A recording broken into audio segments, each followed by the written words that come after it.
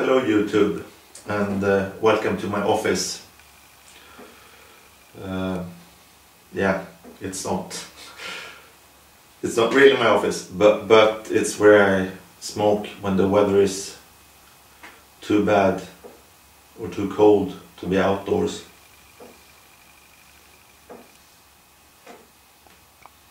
And today the weather has been really bad.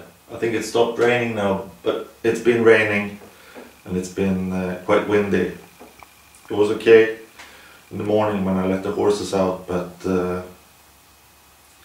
around lunchtime or a bit before, it started to get windy and rainy. 2 degrees above freezing, so it's really the worst kind of weather.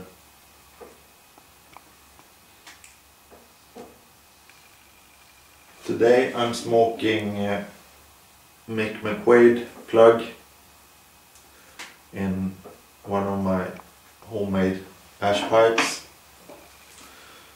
The pipe isn't much to look at, so I won't bother showing it. I've shown it before.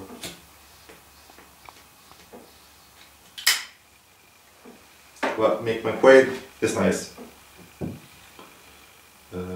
It's a plug, burley based, with some alcohol and almond topping, probably whiskey, I guess, since McQuaid is originally an Irish tobacco. Did I say it was discontinued? If I did, I'll say it again, it's discontinued. I have a few plugs in my cellar, but I don't smoke it too often to make them last as long as possible.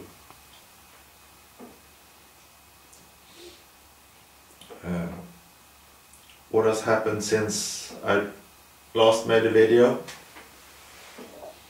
I've turned 50, did that last Sunday, exactly a week today.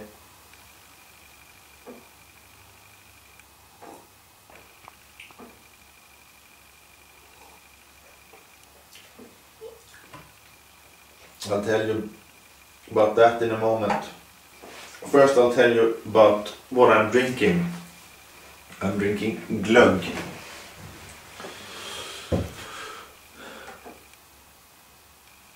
Blossa is just the name of the brand, and the type of beverage is glögg. And it's typically Swedish. It's like our version of glühwein, I think. It's basically hot or warm wine with spices in it, and we drink it in December and at Christmas.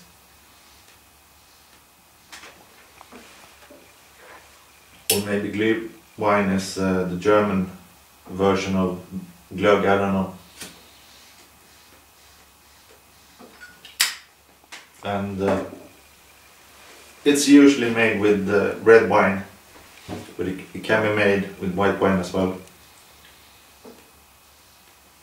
The one I'm drinking is alcohol free because I have to go and fetch the kids later today. But usually it's some alcohol in it, which I think adds to the flavor. And yeah, it's nice. It's spicy and you drink it warm. On days like this you need to drink something warm, and it'll heat you up a lot more than coffee will. And it's very sweet. It's not sour at all like wine.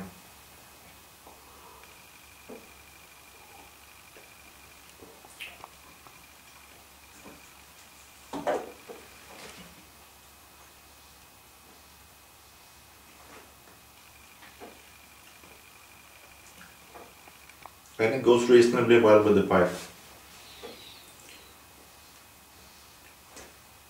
Yeah, me turning 50. Last weekend I went away with my wife to Uppsala, just north of Stockholm. We met there. We were both studying in Uppsala. It's a big university city. Maybe not the oldest, but the second oldest university in Sweden.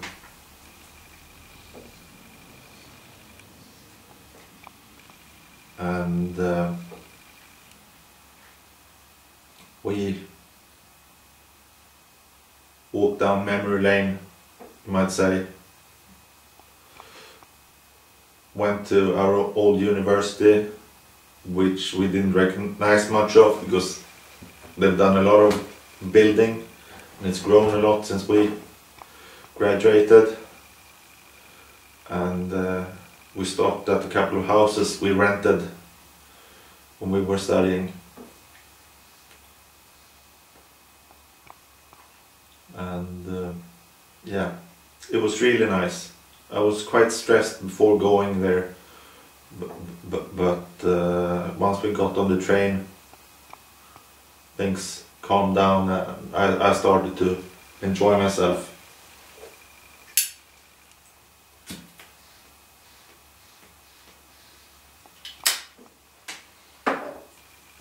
And yeah, turning 50 wasn't that bad.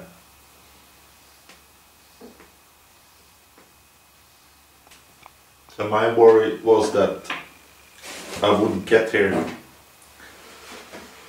And now that I've passed 50, I don't see any reasons not to keep going. So we'll see how high numbers will go.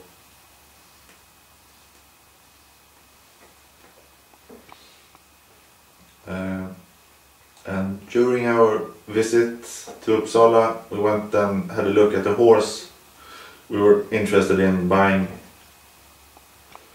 and we decided to buy him, and we actually got him here. The owner drove him down to here yesterday, so he's in the meadow with our pony at the moment. Well, to stay. And he's a Shetland pony, so it's really small. We wanted something small who doesn't eat a lot, because the basic reason we got him was that our horse needed some company. But we still wanted a horse that had been driven, and he has been driven a lot. He's been a pony trotter, racing and stuff. So we intend to use him on the roads and in the forest as well. But he's not going to get as much exercise as he did when he was competing. But he's 15 now, so I don't think he'll mind relaxing a bit. I've shot some footage of him and our pony, and I'll put it at the end of the video.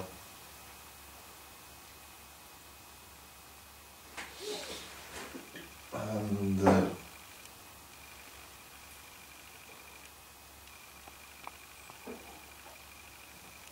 yeah, Christmas is getting closer and closer.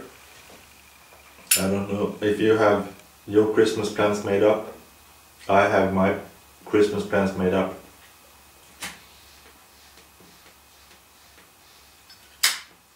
And I'm actually going to spend Christmas alone.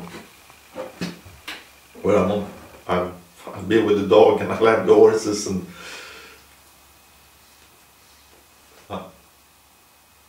but my wife and kids are going up to my wife's parents to spend Christmas with them, and my wife's sister with family. And I don't want to go there it'll just stress me out completely. So I'd much rather stay at home and face Christmas alone than spend it with the in-laws. And they're not bad people, it's just me. I get stressed around Christmas, and it's okay when they come here to celebrate, but I don't want to go to their place, because you can't get away from it. At least at home I feel some sense of security and comfort.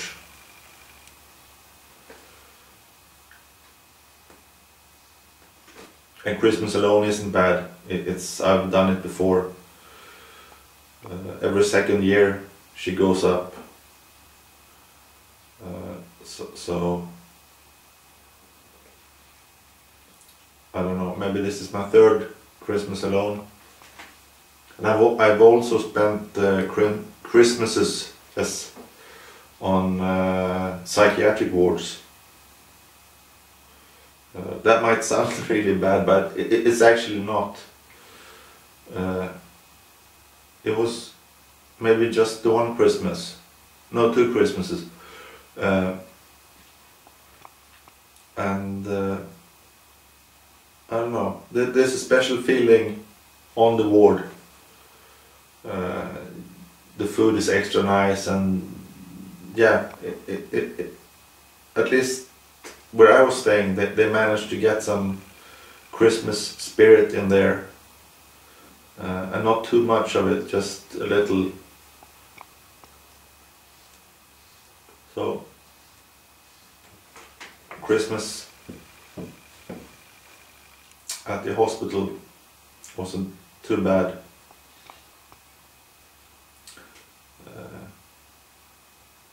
Yeah, I'm not much for spending Christmases with my family, actually.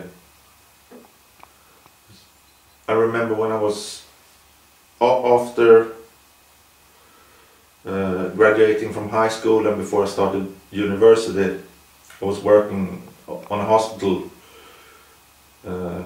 just as not, I had no training at all, but I was helping out with the patients and stuff like that. And I worked Christmas then as well, and it was also nice. Not only because you got extra pay, but I don't know, it was nice trying to create some Christmas spirit for those who were staying in the hospital, with old people. Some of them had lost their marbles, but yeah, still trying to make it a bit Christmassy around them and for the families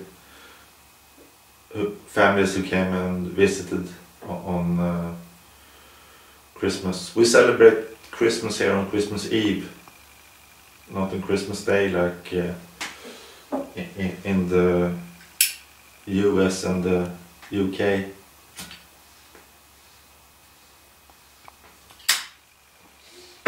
And yeah, I won't be doing anything special at Christmas. I'll just try to keep my days ordinary, do the chores I usually do, and yeah, keep it simple.